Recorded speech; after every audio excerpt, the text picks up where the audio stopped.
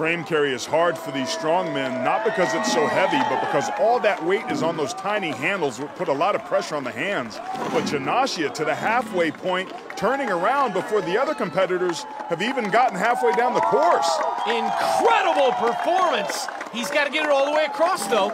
You see him looking at his hands. He might be in some pain there. Brent, every second counts here. Finally gets it across because no one else has gotten to the halfway point, and they are all stalled.